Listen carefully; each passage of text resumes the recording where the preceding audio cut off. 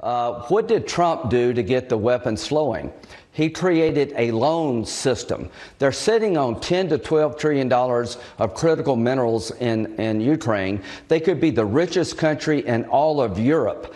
I don't want to give that money and those assets to Putin to share with China. If we help Ukraine now, they can become the best business partner we ever dreamed of. That $10 to $12 trillion of critical mineral assets could be used by Ukraine and the West, not given to Putin and China. This is a very big deal. How Ukraine ends. Let's help them win a war we can't afford to lose. Let's find a solution to this war. But they're sitting on a gold mine to give Putin $10 or $12 trillion of critical minerals that he will share with China is ridiculous.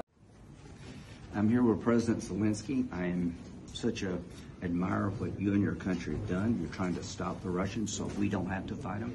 They don't want any American troops. They just need the weapons to free their country of a terrible invasion. They're sitting on $1 trillion worth of minerals that could be good to our economy. So I want to keep helping our friends in Ukraine. We can win this.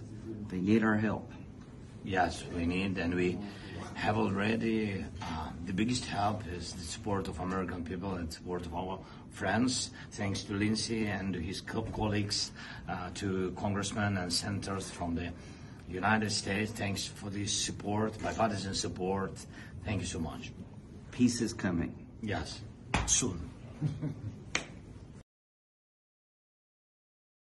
Soon.